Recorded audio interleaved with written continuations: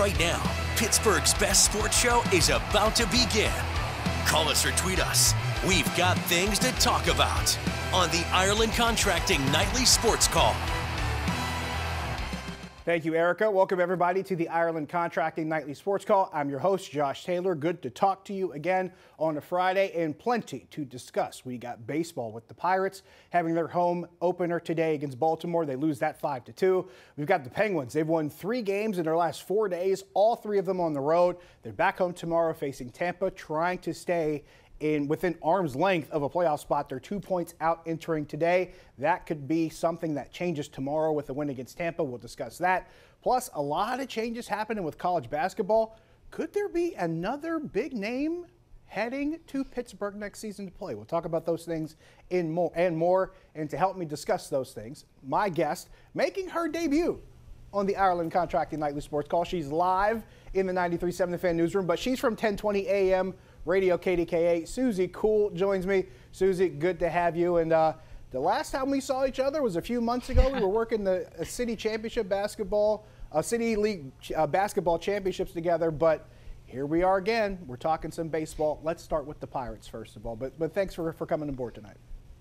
Hey, Josh, thanks so much for having me. And whenever I was told that you were going to be my co-host tonight, I was like, let's get to it. I loved working with Josh during the City League Championships. Had a fun time, as always. Got to give a shout-out to the JRM guys and Matt and Jake and the crew. But good times, of course. Let's get into some baseball here. Pirates had their home opener. They lose to Baltimore 5-2. Couple good things to pull from. O'Neal Cruz hits a home run. Jarrett Triolo hits his first of the season solo shot. But Jarrett Jones, I felt, was the story today. He got the ball on the mound. He went 6 innings, gave up 2 solo home runs, but struck out 7 batters, got out of a big jam in the 4th inning. For those of you who saw the highlights that we showed just a few moments ago, I thought he had another strong performance, I should say, to piggyback off the one he had earlier in the season. But your thoughts on Jarrett Jones and what we saw today? Josh, you mentioned the 2 home runs that Jarrett Jones gave up on the mound. However, you still need run production from your team in order to get a win. You're never going to win a game if a run doesn't cross the plate, right? So Jarrett Jones going 6 innings gets another 7 strikeouts. I think that strikeout total is something that we need to take note of, because if you look at his numbers from the minors, he was averaging 10.4 strikeouts through 9 innings through 3 seasons in the minors from 21 to 23, right? He already has 17 on the year through 2 starts, and that's because he's flirting with the 3 digits, right? He's throwing some heat on his 4-seam fastball, and then also whenever he throws that nasty slider into the rotation, he's getting these hitters at the major league level. Yeah, he was throwing a slider at 90 and 91 in the 1st inning. Probably ticked up a little bit of adrenaline, but that's his kind of mentality. He has that attack mindset, and it shows when he's on the mound. And it looks like nothing shakes this kid either. I mean, he gets his first start. He goes 5 2/3 innings. He strikes out 10 batters. And then he comes here today, has never played in front of a crowd at PNC Park, a sold-out crowd, a blackout crowd for the home opener. It's freezing cold. It's snowing at points. And he's just out there calm, cool, and collected. Like he's done it all the time. And again, this is just one of those young prospects, young players that Buccos fans better get used to, because he's in that starting rotation right now, and he's showing why he deserves to be there. And if there's anything else you look at, I was talking about drawing positives earlier. Guess what, folks? He's not the only one. There's help on the way. We will take a break, and we'll talk about that when we come back. Plus, we're taking your phone calls, 412-575-2600, and we're taking your tweets as well at Josh Taylor HD. We'll do it all. Stick around.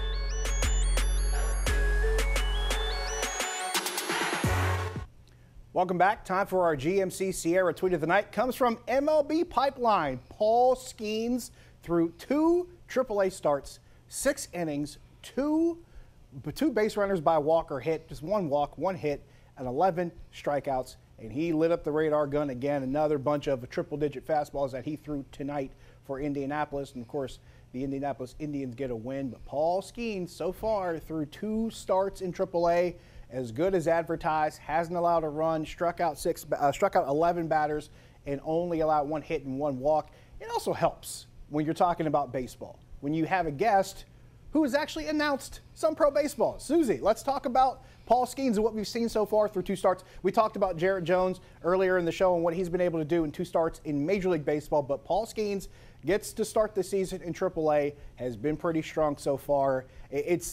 you hate to say it's something that you expect, but when you knew what Paul Skeens had coming into the draft, when the Pirates selected him, then coming into this season, what he did in spring training, your thoughts on what you've seen from him so far, and are you surprised at this point? Are you surprised, Josh? No. That's the real question. I don't think anybody is surprised by what Paul Skeens is producing in Indianapolis right now. 6 innings, a number of strikeouts, and tonight alone he hit triple digits, 13 of his 44 pitches that he tossed on the bump. This doesn't surprise me coming from Paul Skeens. I talked with Jeff Hathorn about him earlier this week, and I said, I really hope that the Pirates don't rush him up to the Pirates roster, right? I always say, take a little bit of a break whenever you're looking at your top prospects. Make sure they are really ready to make that major league jump. And Jeff Hathorn was very confident whenever he was talking about Paul Skeens. He said he has some military background. This guy is ready for anything, and he looks like he's a major leaguer already. Why they're only tossing him those 3 innings, I think, is to maybe get his confidence up. He's also a guy that is hitting those triple digits a quarter of his pitches whenever he's going out there. Do you really want him to be doing that for 6 innings down in Indy, or do you want to save him for his time up here in Pittsburgh? I'm not sure. I'm not the person who makes those calls, but what we're seeing from Paul Skeens in Indianapolis should get everybody revved up. Yeah, you hear old scouts talk about the mental makeup of a player, and Paul Skeens seems to be one of those guys that fits that blueprint, that template perfectly, having the kind of background that he does. And I think that's one thing that definitely works in his favor. You mentioned, being, deliberate, maybe a little cautious with bringing him up. I was having a discussion with somebody earlier about a particular date that you might want to see him. And the one I floated out there, I want to test your theory on this. The one I floated out was Memorial Day weekend.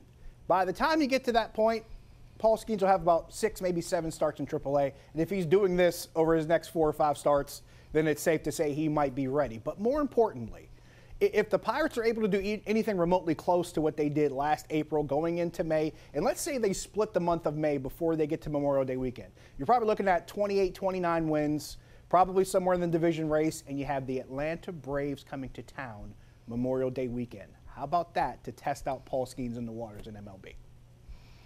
This is where I always stay cautious, right? I was in the American Hockey League for 3.5 years, and I saw this with goaltenders all the time, especially being in the Buffalo system. If you rushed up a goaltender too soon, then they got to the NHL, and then they kind of fumbled a little bit. Do I think that that's going to happen with Paul Skeens in the background that he comes from? No. However, you don't want to rush him just because he has 6 or 7 starts in Indy, and he might be flashing what's good. You got to look at the opponents he's going against. Is he going against, hold on, a Baltimore Orioles system like the Norfolk Tide that just put up 29 hits the other night? Ooh. Is he going against a team that elite? I'm not sure. So you have to look at what he's going against and then just think about, hey, let's keep his confidence up and make sure that he is totally ready for this.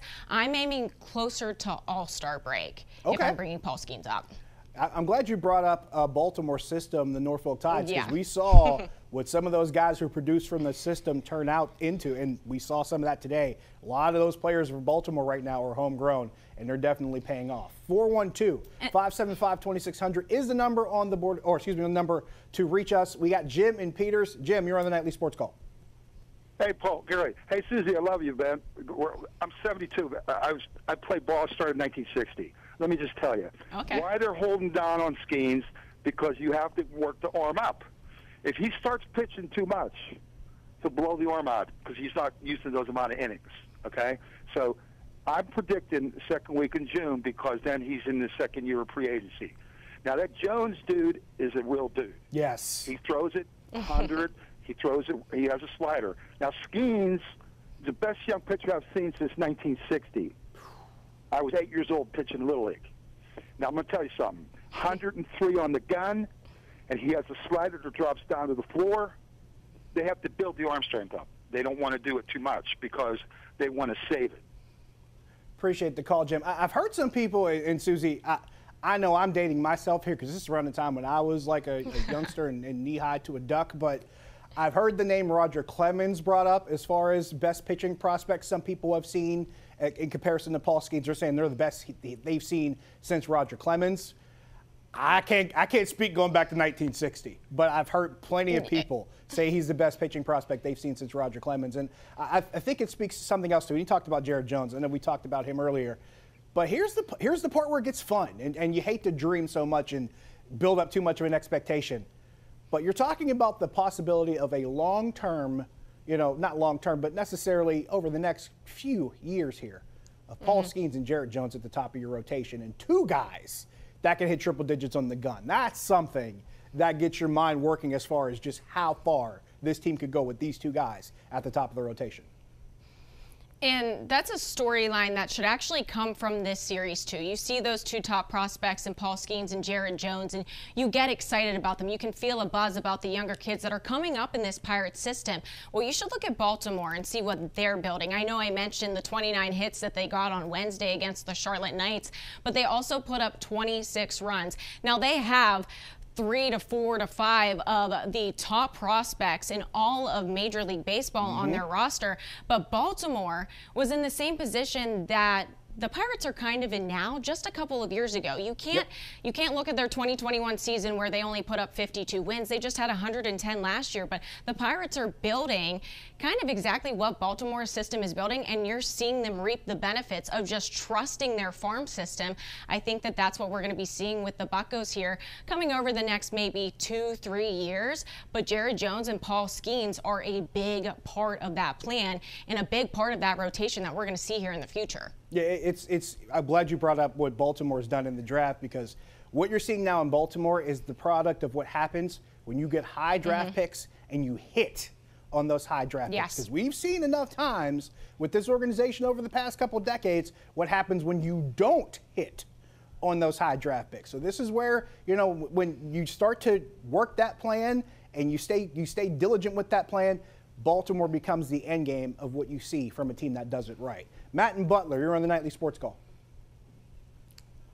Hey, guys, just talking about the current. I'm a little worried about Jack Sawinski here because from last year to this year, both years he's showing he can't hit. I mean, he strikes out too many times. He's not getting on base at all. His average was very low last year. It's very low this year. McCutchen looks like he's not a DH anymore. He looks like the game's passed him by. I know things could turn around a bit, but his power was dropping, and it looks like everything's dropping for him. So those are a worry, and I hope our catcher starts to hit. I like him as a player. I like him as a guy, but I hope he starts to hit a little too. Yeah, thanks for the call, Matt. Jack Sawinski, Susie, I'm going to bring up a name here that might make a couple people itchy. But when I look at him at the plate now, in the circumstances that he succeeds in and the ones where he doesn't really succeed in, the name Pedro Alvarez comes to mind. When you see how he dropped off, where he was a guy that could only seem to hit against right-handers when no one was on base with maybe 2 outs. And that was when he was really effective. Other than that, every other situation seemed to be a problem for him. But I get that feeling, Susie, where it's just, you wonder how you can get Jack Sawinski into opportunities to succeed, and what are those opportunities? A Pedro Alvarez comparison also brings up the point of power. Pedro Alvarez was just a big power hitter. Whenever I think back to him in his days, you just think of the bombs that he hit over the right field wall at PNC Park. Sawinski, I don't know. You kind of have to wait on it. It's so early in the season. Coming into the regular season from spring training, a lot of these Pirates players were excited about the production that they were seeing at the plate. I mean, you saw the home run total, 46 home runs. There's power there. They're generating hits. So you just got to kind of lay low. It's just 8 games into the season. We'll see if Sawinski can kind of get out of the rut. But you brought up the mental game earlier, and that could also be a thing too. If we saw Sawinski starting to trickle off at the end of last season, that mental game could still be taking a toll going into this year as well.